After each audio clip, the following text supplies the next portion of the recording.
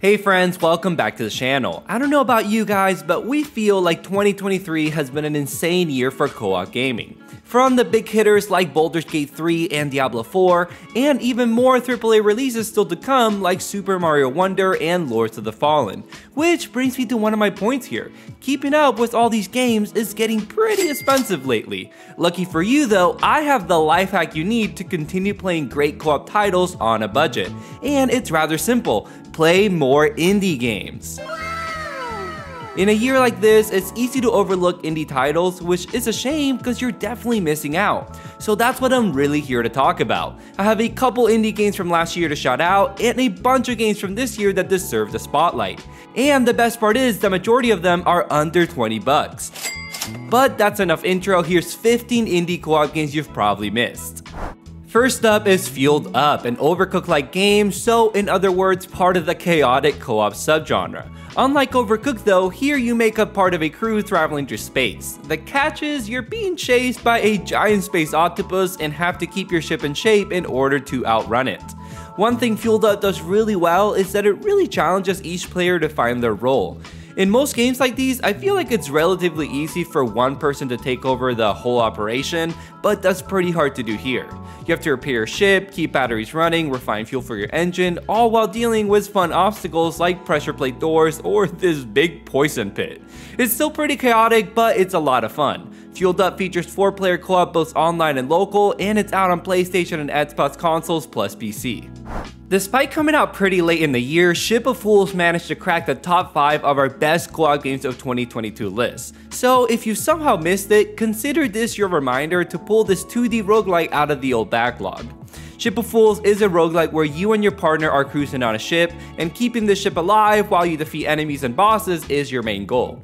In classic roguelike fashion, the upgrades and build variety are obviously the best part. As you play the game, you'll unlock different characters which are better suited for different things like repairs or melee versus ranged weapons, that sort of thing. There's a lot of opportunities for coming up with some cool synergies between your two characters, and we had a lot of fun coming up with some truly busted builds. Ship of Fools features 2-player co-op both online and local, and it's out on all platforms. This next game is currently in early access, and Christian and I played it right when it launched, so the footage you're seeing here is a bit rough around the edges, but I see a lot of potential in Frozen Flame. It's a co-op survival game set in a fantasy world. It features all the staples you've come to expect like crafting, base building, exploration, but there's a couple cool surprises here too. One really cool mechanic is you later get the ability to transform into a bird and traverse the skies, which helps with exploration. Since launch, they've refined the game a ton and added a new biome and even a survival mode. I think Frozen Flame is shaping up to be a really cool game, especially since you can play it on an online server with up to 50 players. If you want to get in on the ground floor, check it out on Steam. I'm really happy I have the chance to talk about From Space cause it rocks and more people should be playing it. It's a 4-player online co-op twin-stick shooter with some snappy combat and great visuals. The general tone of the game is like an 80s alien movie, which as a fan of old horror movies was a big hit for me. One of my favorite mechanics is running into a nest or a drop pod that triggers a wave of enemies you have to defeat. These are super fun as you can lay down traps like turrets or barbed wire, giving you lots of ways to work together in order to survive. Completing these events lowers the alien influence on a level and ultimately weakens the final boss, which I thought was a really clever mechanic. There's also different classes, a bunch of different weapons, and you can level up to gain more perk slots to further make your character unique to you. So yeah, all in all, From Space is a solid title you can check out on Switch and PC. Mythforce is the textbook definition of committing to the bit. This game is all about putting you inside an old Saturday morning cartoon with its own catchy intro song to boot. And yeah, it totally nails it. This is a first-person roguelike with some light RPG elements where you play as one of 4 heroes. Each hero comes with their own character kit that you can further enhance with upgrades throughout your run. And almost every character has an ability that's built around co-op, like how the mage character I played could conjure up a defensive shield. Pretty cool. It recently exited early access, so there's a ton of content to dive into. Mythforce features 4-player online co-op and is available on all platforms. Wartales is one of the most underrated co-op games to release this year, full stop. There's a lot going on with this game, but basically it boils down to being a mercenary management sim with deep RPG mechanics and turn-based combat. In co-op, we would split our group in half and we'd each be responsible for a handful of characters in and out of combat.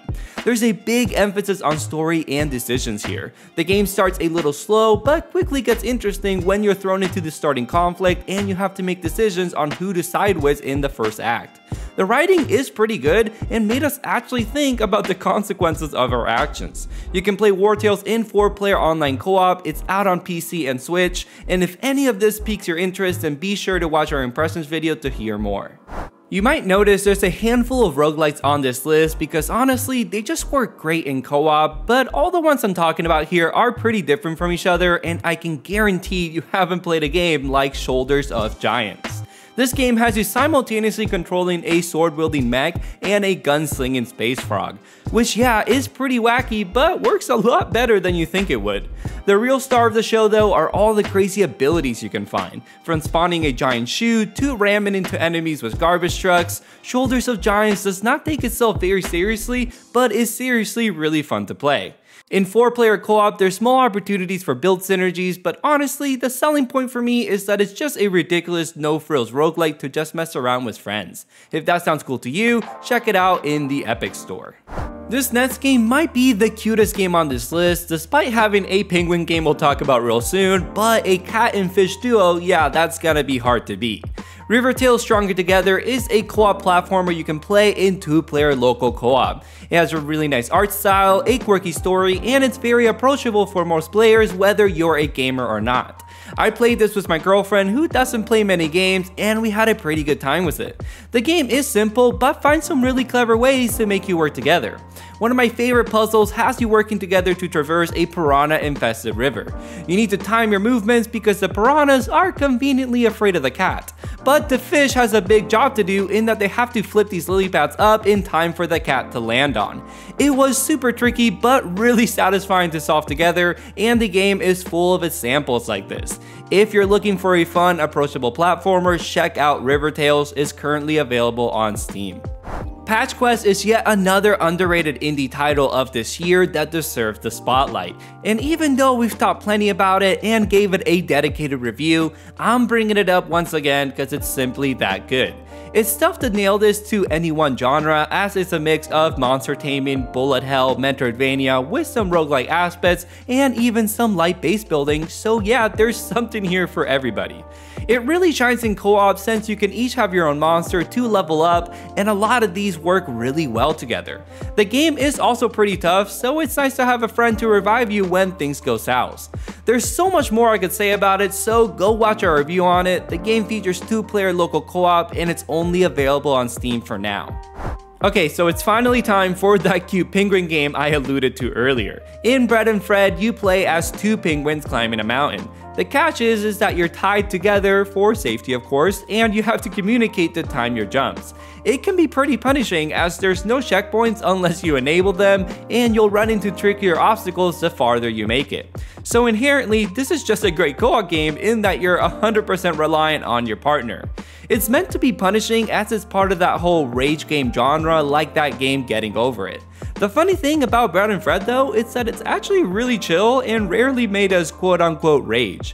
The music is a big part of it, but more often than not, we would just laugh when we made a fatal mistake. So make sure you find someone who will laugh with you too and not yell at you or something. Bread and Fred is currently out on Steam, but is coming to Switch soon. Ravenswatch feels like a dream come true in that it's pretty much Hades with online co-op. The only caveat here is that it's an early access and thus a little light on content. We checked out this action roguelike at launch and really enjoyed what we played. Each character plays very differently. Playing as the Pied Piper feels like playing a twin-stick shooter, whereas Little Red Riding Hood feels more like playing as Zagreus from, well, Hades. As you can tell from the names, the game puts a gritty twist on classic fairy tales, and this extends to the NPCs you'll meet, like the 3 little pigs. Each level has you racing against time, as you only have 4 cycles before you're forced to face that level's nightmare boss. Since launch, they've added a new character and the second of 4 chapters, so at least there's half the game on offer right now. Ravenswatch features 4-player online co-op and is exclusively available on Steam. This next game came out of nowhere this year and is definitely one you don't want to skip over. Cassette Beasts is pretty much the co-op Pokemon game we've always wanted and even goes beyond that simple comparison. It has some cool companions and mechanics similar to Persona that contribute to combat. Like Pokemon, there's also a whole type/weakness system that feels unique to Cassette Beasts and even goes a little deeper than Pokemon. I have to talk about the vibes though. This game has a great soundtrack and we both loved its lo-fi art style as well. For an indie title, it has great production value, and from what we played of it so far, the story seems to be going in some really interesting places. If you're looking for a relaxing indie co-op game and you're a fan of Pokemon, this is definitely for you. Cassette Beasts features 2-player local co-op and it's available on Xbox, Game Pass, Nintendo Switch, and PC. Ember Knights is another game I refuse to shut up about, and I will continue to sing its praises until I can't anymore. Dramatic intro aside, Ember Knights is dope. It's a hack and slash roguelite you can play in 4-player co-op in both online and local modes. You can choose between 6 different weapons, each of which feels so good to play. The game really shines in co-op with all the synergies you can create within your group. A lot of the upgrades are built with co-op in mind, and I love how you have to take turns picking them, thus giving you the opportunity to weigh in on everyone's decisions.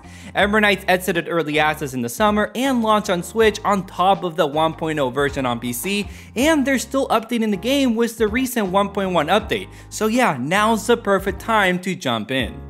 Second to last game here, and this is a fun twin-stick shooter slash builder hybrid with some roguelite mechanics. In Super Raft Boat Together, you have to survive waves of enemies while keeping your humble raft afloat. You have to continue to build new planks so you don't drown, all while managing the onslaught of enemies. Between rounds, each player gets to choose a new upgrade, or you might even encounter some NPCs that you can buy from. It's a really fun, if a bit chaotic mix, since you're trying to balance repairing the ship with defeating enemies. There's different characters too, with different weapons and abilities, like how the shark can swim in water. Played this with my girlfriend some, and even though we got wrecked a lot, we had a lot of fun. Super Raft Boat Together features 4-player local and online co-op and is available exclusively on PC. Last game on the list, and we're ending with a brand new banger that's coming in just a couple days depending on when this video is published. Launching on the 28th, Pizza Possum is a simple 2-player local co-op arcade title that really boils down to this: you got a hungry possum who's gotta eat. The gameplay has you scurrying around guards to steal enough food in order to move on to the next stage of the level. Again, it's super simple, but it's incredibly fun. One of my favorite parts is how the music reacts to your actions, slowly ramping up as chaos ensues. In co-op, you can work together to have one person distract the guards while the other sneaks around. It's not the most complex co-op we've played, but hey, sometimes less is more. Pizza Possum is coming to all platforms, and you bet we'll have a video on it very soon. And that wraps up our list. Really happy I got the chance to talk about some of these games we've played, but maybe haven't had the chance to cover on the channel. We have done either an impression or review on a few of these, however, so I'll link those in the description if you're interested in hearing more. Hopefully you come away with a couple games you didn't have on your radar before, and if there's a game I've missed, sound off in the comments below. If you're new around here, we cover all things co-op gaming, and if that sounds cool to you, throw us a like or subscribe to see more. Thanks for watching, we'll catch you next time on another episode of The Co-op Bros.